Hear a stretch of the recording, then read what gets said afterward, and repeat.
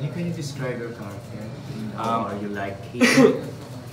So Carlos, I think he really is just like a millennial or stereotypical naman. Pero I think him kasi he comes from a very sheltered upbringing. So he is ignorant to the real roots of martial law, you know what I mean? So he is kind of biased because he doesn't know, he's never experienced it firsthand. So he really doesn't know. So he thinks that martial law is a good thing, which it's not, you know what I mean? So yeah, my character is just, he's very sheltered. So he gets to experience what he thinks is good, martial law, firsthand when he meets the Colonel, which is Tito Eddie's character. And then the movie will revolve around our interactions together.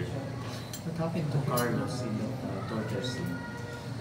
Yeah, so he's going to get tortured. He's an activist. Activist, human rights victim. Carlos? Yeah. No. Hindi, akala lang ni ano. Yeah. Tito Eddie just thinks. Na aktivista siya. Yeah. Di ba yung tino-torture nun? Hinubaran? Oo daw, sabi ni Dire. Wala ka namang ganon. Hindi ba ganon ang ilabas?